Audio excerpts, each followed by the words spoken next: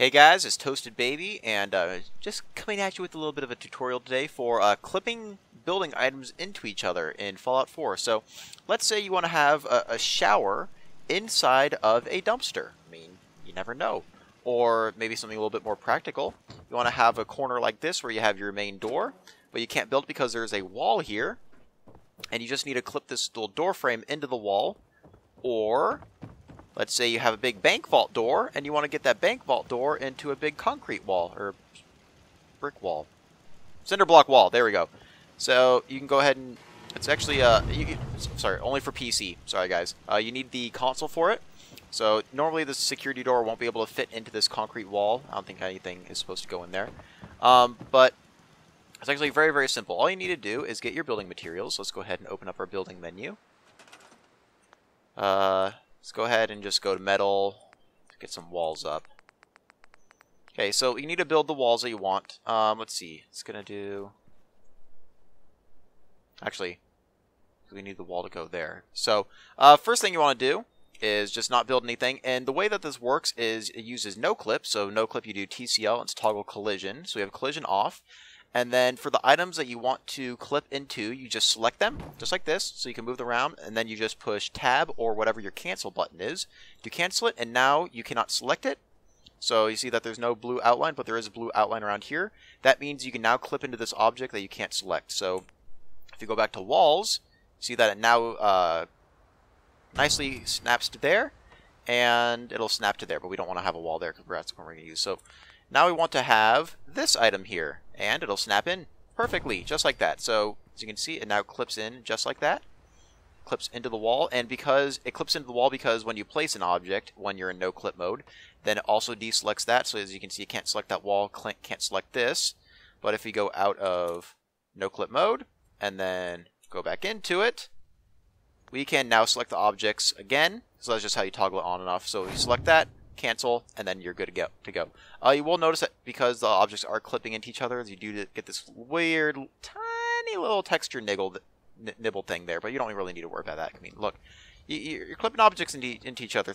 Shit's gonna happen, breaking physics. But so that's one use you could do for it. Bank vault door and the concrete one basically do the same thing. Put the concrete wall down, select it, deselect it, then you get the bank vault door, throw it in there. I mean, those do come from mods, so, you know, don't worry about that. Something probably a little bit more useful, or not, well, I mean, that's also useful. Something a little bit simpler that you can do for it. Let's say you have a weapon crafting bench like this. And you're like, hey, you know what? I want to keep all of the weapon mods that I've made in a location that I can easily access without having to have, you know, containers around here. So, you know what? Problem solved. Let's go into no clip mode. We'll select that weapons workbench, deselect it. Wait, no, was it? Collision off. There we go. Alright, I was already in there. So we'll go ahead and select that weapons workbench, deselect it, so you can't select it anymore. And if we go to furniture, let's get some containers. Let's see, what do we want? What do we want? What do we want? What is that? Something a little bit more practical. Gore bag, perfect. No, shit, I don't have the materials for it. Oh, this will work. Metal box. So which way is front for the metal box? At the front. There's a hinge at the back. Okay, so this is the front. If we do this, then we can just go ahead and clip this metal box into the bottom. Right. The bounding box bit. Right there. And then if we go out of no clip mode, exit out of the workshop, then we have access to this metal box. Well, so we have access to the metal box, we can throw stuff in there, and then we still have access to the workbench, so you can just keep all your mods in there, workbench right there. This can be used for pretty much everything. I mean, again, showers and dumpsters. Actually, I want to go do it in here, because I need a carpet underneath my table. So, if we go into build mode, toggle collision off, select you, select you, select you, select you, select you, you, and you. So it's all good. Now all we need to do is get some decoration, some floor coverings, and we'll get a nice rocket ship carpet. Perfect. Rocket ship carpet there, and then rocket ship carpet there. And now I have a nice carpet underneath my dining room table. So yeah, longer tutorial than I wanted to be, but I ramble on a lot. Anyway, that's on PC. That's a As you can see, I have a little chest thing there.